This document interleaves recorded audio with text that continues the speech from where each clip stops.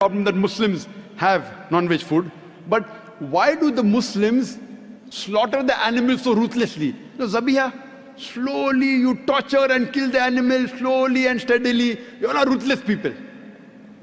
So once there was a Muslim who was having an argument with a Sikh. In India we have Sikhs, those who wear the turban. So the Sikh was telling, you Muslims are ruthless, you are merciless. Why do you all torture the animal? One jhatka, fatak, an animal dies.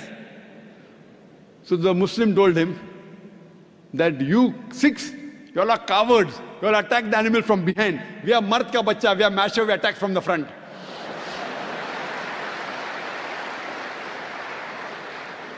This is his hikmah. This is not the reason why we do zabiha. It is his hikmah. He had no argument, so he said, we are mard ka bacha, masher.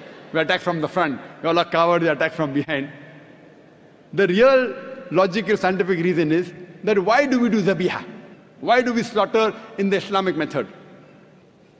In the Islamic method of slaughtering, the knife should be very sharp, it should be swift, so animals feel the least pain. Secondly, we cut the throat, the windpipe and the vessels of the neck without damaging the spinal cord. If the spinal cord is damaged, the nerve going to the heart can be severed, there can be cardiac arrest. That is the reason the spinal cord should not be cut. You only cut the throat, the windpipe and the vessels of the neck and let the heart beat. When the heart beats, majority of the blood flows out of the body of the animal. Today science tells us that blood is a very good medium of germs, bacteria and toxins. So when we let the blood flow out of the animal's body, what are we doing? We are cleansing the animal. We are removing the germs, bacteria and toxins. It's more hygienic. Furthermore, an animal slaughtered by the Islamic method of zabiya remains fresh for a longer time as compared to an animal slaughtered by the stunning method. Because there's less blood in the animal, it remains fresh for a longer time.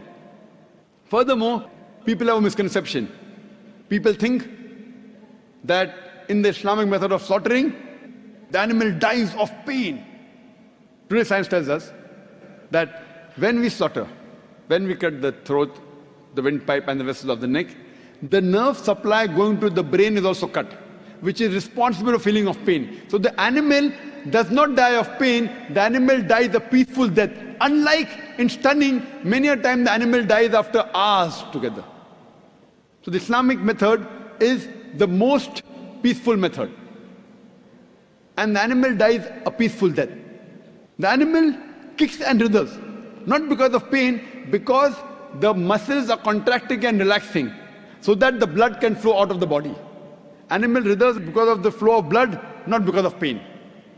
So the Islamic method of slaughtering is the most hygienic and the best and the humane way of killing.